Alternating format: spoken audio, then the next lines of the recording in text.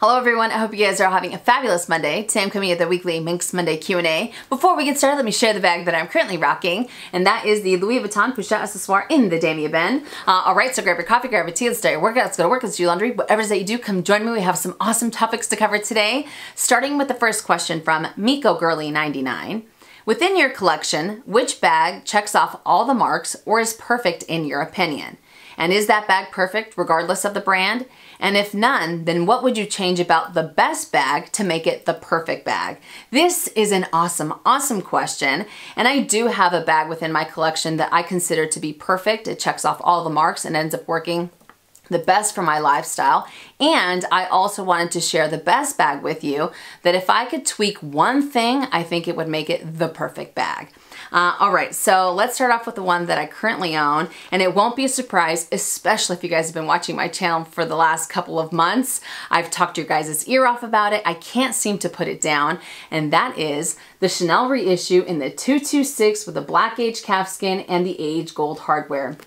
I am madly in love with this bag, and the reason why it's perfect for me and for my lifestyle is because it's versatile, it's comfortable, it's lightweight, it's understated, and it's still simple, and it has a whole lot of history to it. You know, I feel like if a perfect bag was made for what it is that I look for, this is definitely it. I know a lot of people don't agree with me. I know a lot of people aren't a fan of the reissue, but ever since I added it to my collection, I seem to gravitate towards it a lot more often than any of the other bags that I have. Not saying that I don't like them, you know, the other ones that I own. I think that they're fabulous, but in my eyes, this ends up working out the very best for me and for my lifestyle. Now, as far as the best bag, this also won't be a surprise, and the twist that I would make is something that we have all been talking about for years, or since that was introduced. I'm sure you guys already know what I'm talking about. But the best bag for me is the Louis Vuitton Neverfull MM. And the reason why I like that bag, as many of you know, I love how comfortable it is. I love that it's a tote. I am definitely a tote girl. I just like the fact that I can carry as much as I want or as little as I want, and it ends up keeping its structure. It's, like I said before, it's lightweight. It's a great bag. But the tweak that I would make, and I'm sure most of you would make this as well, is for it to be available in the monogram Eclipse. I mean, come on. Can you imagine how amazing that bag would be? I know well, who knows? Maybe that's a possibility, maybe not. I don't think so. But to me, if they made the bag, I mean, 100% carefree, and it still had the same silhouette by having the monogram Eclipse, I think it would be perfect. I know that they have the World Tour available and you can go for the monogram with the black straps, but I personally just like this combination a lot more because I also feel that it's still somewhat understated because it's not as loud as the monogram. I'm a big fan of the monogram. Please don't misunderstand that. But I don't know, there's just something about this monogram Eclipse. So if they had a Neverfull MM in the monogram Eclipse and they had this type of leather for, you know, for how carefree it is, I mean, can you imagine? I think I would be the first person in line. I think it would make the bag 100% perfect in my eyes. So that's the one that I would end up choosing, the Neverfull if I could. But when it comes to the ones that I currently own, or just in general, it would be the reissue. So it's not perfect because it's Chanel, it's perfect because of the function that it has for me and for what I go for. So this is it. But I would love to know, do you have a perfect bag in your collection? And if so, what makes it perfect? And if you have a best bag, not a perfect bag, what are the things that you would change to make it a perfect bag? I said that correctly, right? I don't know. Hopefully I did. But fantastic question, and hopefully I was able to answer it. Next question from EC. What do you think of the Louis Vuitton Favorite? I want something in the Azure print, and I'm thinking about getting this one. I heard that the magnetic closure can come open and all your stuff can fall out. Thoughts? All right, so before I get any further, let me insert a picture of the Louis Vuitton Favorite right now.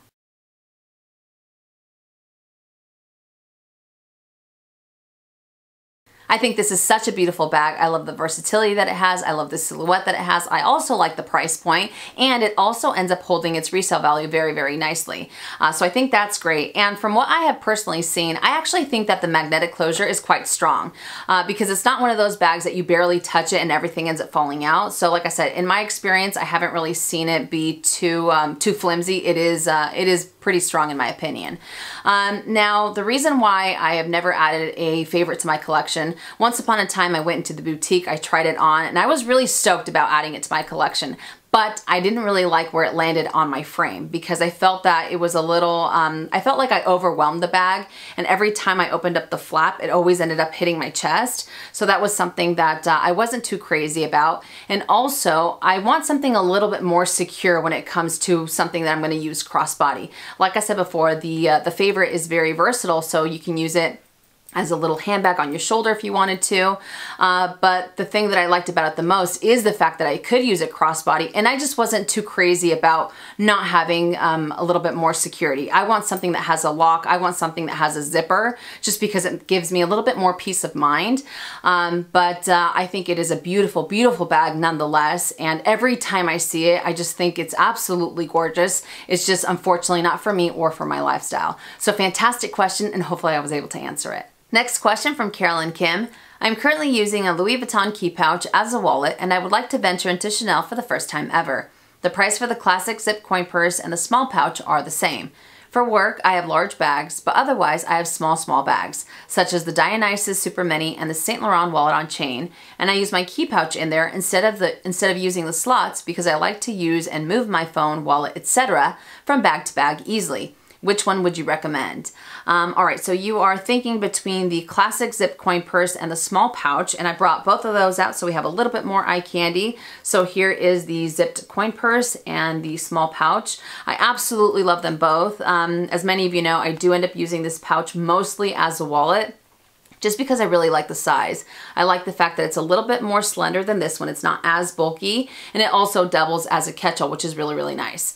So I guess it comes down to what it is that you carry in your wallet. For example, if you carry, you know, anywhere from 10 plus cards and you wanna have a few different compartments, then I really recommend going for the small zipped coin purse. I like the fact that it has those dividers. And when it comes to wallets in general, this is by far my all-time favorite silhouette. I just really like the fact that it's compact, it fits everything that a large size wallet has, and it's also not too bulky. However, if you see yourself carrying a little bit less and maybe you want something that's just a tad more versatile, then I would recommend going for the pouch because like I said before, I do often use it as a catch-all as well, but I just prefer to use it as a wallet, and it still ends up, I'm still able to maximize my space inside of my smaller handbags whenever I go to use this guy. So if you're strictly talking about a wallet, then I would recommend going for this guy, but if you want something that has a little bit more play, a little bit more versatility, then I would end up going for the pouch. So I don't know if this is helpful, but congratulations on your soon-to-be first Chanel piece, and I'm super excited for you, but fantastic question, and hopefully I was able to answer it. Next question from Vicky Basham, hopefully I said that correctly.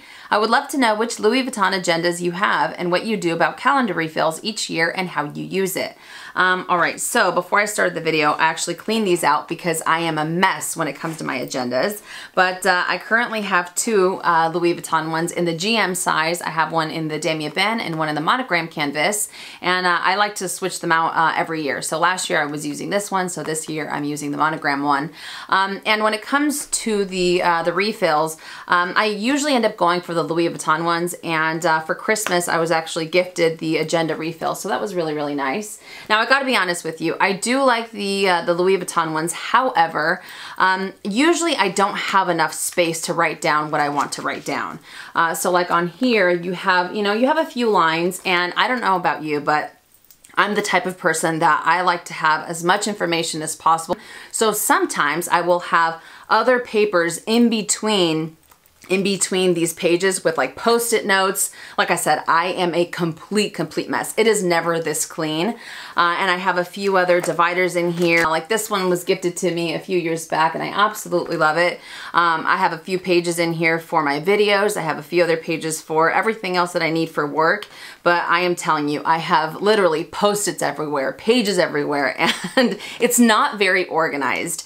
I get a lot of questions, especially on Instagram, as to why I've never done, you know, like what's in my agenda or how I organize my agenda, because it's not very organized. However, there is a method to my madness. You know what I mean? Are you guys like that? And I also go for the agenda GM notes. Those are just plain pages. I have a few boxes of those. I got them a couple years ago and I've still been able to hold on to the majority of them.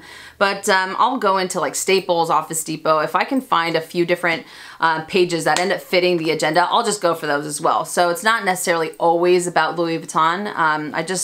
I don't know, I am like a stationery freak. One of my favorite places is like Office Depot and Staples. I just love like pens and paper clips and paper. I don't know what it is, all right? I've been like this my entire life. I was the girl in school that had the coolest pencils in the classroom, all right? So that's just a little bit about me. But yes, Louis Vuitton agenda refills, or if I find some really cute ones, I also go for those. So if you guys have any recommendations for some really cute agenda refills or papers or whatever the case may be, let us know in the comment section down below. I know I have also scoped out Etsy and they have some awesome, some really awesome sellers on there as well. But fantastic question, and hopefully I was able to answer it. Next question from Leticia Gutierrez. Hopefully I said that correctly. Why haven't you decided to add a Valentino bag to your collection? Do you think that the Valentino Garavani lock shoulder bag is no longer a classic? Before I get any further, let me insert a picture of the lock bag right now.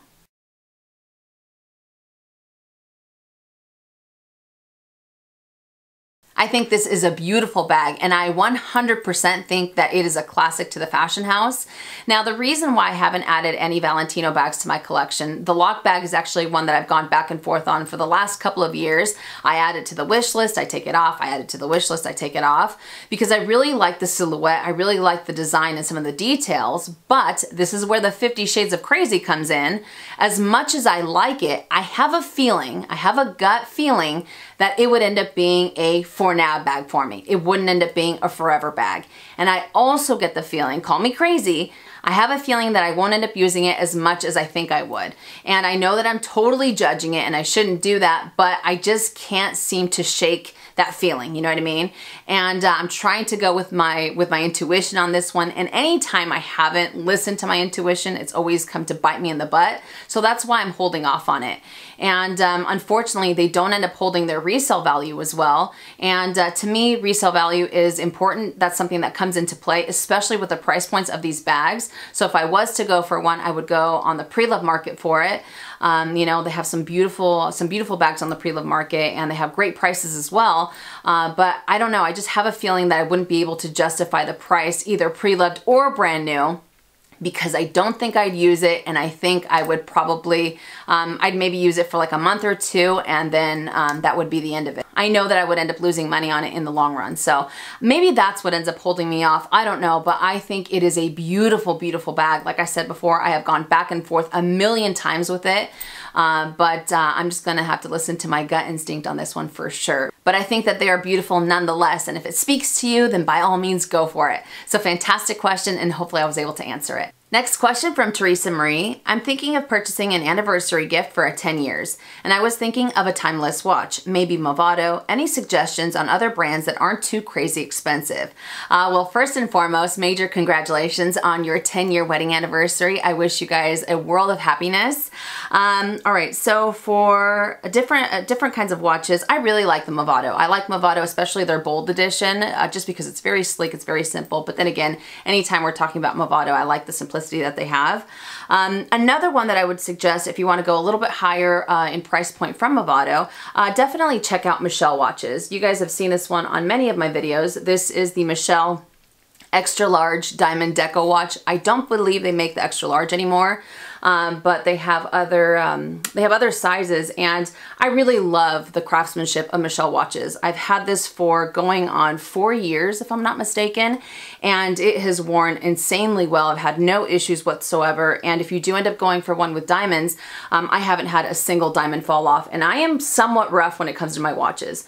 So I highly suggest going for, or I highly recommend going to check out Michelle watches. And if you want something a little bit higher priced than the Michelle watch, one of my favorite timepieces is the Cartier Tank watch. But I think that watch is beautiful. It's not too oversized, it's not too small. I think it's such a beautifully crafted timepiece. So I would also recommend checking that one out. But whichever one you go for, I mean, the fact that you're getting it for your 10-year, it's always going to have that sentimental value. So I am super excited for you. I can't wait for you to pick out a timepiece, and whichever one you go for, I would love for you to let us know which one you chose. But fantastic question, and hopefully I was able to answer it. Next question from K. Michaels. I'd love to know what your dream bag is. If money wasn't an object, it can be a bag or a rare small leather luxury good, and why if possible. All right, so if I had the financial possibility to make my dream bag a reality, hands down, it would be a Chanel Classic Flap, completely 100% covered in Swarovski crystals. I mean, I think that bag would be me to a T. I have seen some of them with the Strass crystals at the boutiques, and they are just gorgeous. They've had some, you know, like past seasons that are light blue, purple, pink. They've had all these different colors, right? But I just think it would look insanely gorgeous. And trust me when I say this, I would use it every single solitary day. So it'd have to be made in a way that the crystals don't fall out, so that I can wear it every single day, for sure. For sure. I mean, no question, no doubt about it. When we were at the boutique like years and years ago and I saw them, I believe that they were the medium size, if I'm not mistaken. I know that they have them in different sizes, but the ones that I saw were medium. And I think the price point was like $16,000 or $14,000 or something like that, you know? But it was just absolutely one of the most beautiful things I have ever seen. So I think that describes my dream bag to a T, considering my personality. However, I would love to know, if you had the possibility to make your dream bag a reality, what would that be? If you want to, let us know in the comment section down below. But fantastic question, and hopefully I was able to answer it. And the last question from Lori T. I noticed that many YouTubers, especially luxury ones, make disclaimers before they start a video to tell people that if they don't want to watch that type of video, to exit out. What are your thoughts on this? I have yet to see one of your videos that does this. I actually think I have maybe 1 or 2 videos out there that do have disclaimers. One of them was from like way back when, and that ended real quick, you know, and I personally don't like disclaimers, and to each their own. If it makes a YouTuber more comfortable to say that, then by all means go for it. But I refuse to make any disclaimers. And the reason I say that is because I feel that if someone has no interest whatsoever in the topic that you're going to be discussing, if they see the thumbnail, if they see the title, and they still click on it, and then they hear that disclaimer, I don't think it's going to deter them from continuing to watch it, especially if it's someone that's there to say something nasty, or if they have, like I said before, no interest in the topic. I don't think it's going to make them change their mind. I think they're still gonna watch it. I really don't think that they care. So it's like, okay, why even entertain the thought? Just if the YouTuber wants to talk about something, if they want to discuss something, if they want to make a video about it, that's all that matters. You know what I mean? So I pay no attention to the negativity. I focus on the positive, and I just have those cameras keep rolling, you know what I'm saying? So to each their own, and like I said before, if it makes that person feel more comfortable, then by all means go for it. So fantastic question, and hopefully I was able to answer it. All right, you guys, so that does it for Minks Monday Q&A. However, before I let you go, let's discuss what it is that I'm wearing, because the shirts became a reality. I am so excited. I've been wanting to do these t-shirts for about a year now, and I did discuss it a few weeks back that I was kind of in the works about possibly getting these out, and they became a reality. So it has my slogan on here. It says, make it a fabulous day or not, the choice is yours. It has a fleur-de-lis, because you guys know I do have a fleur-de-lis actually tattooed on me, and I am just like literally super, super excited. I am grinning like an idiot from ear to ear because I feel like this is a step in the right direction. You know what I mean? But let me tell you guys a little bit about the t-shirts because they are available. I will make sure and put the link on the description box below if you guys want to check them out. They are available in 3 different colors. The red that you see here, it's probably showing up a little bit more vibrant.